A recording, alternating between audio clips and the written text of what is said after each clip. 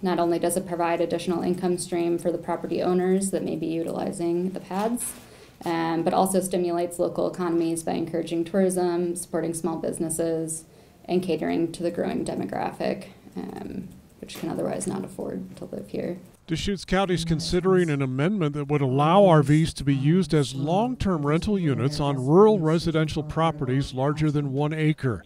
Basic eligibility requirements currently being considered include the RV being titled by a Department of Transportation, the RV being owned or leased by the tenant, the property owner providing sewage, water, and electrical hookups to an RV parking pad made of gravel, concrete, or asphalt.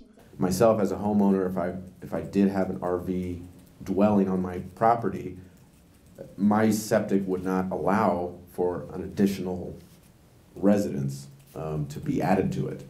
This man thinks there should be an option to allow storage of RV septic waste if the property owner has a contract to have the waste pumped and removed periodically.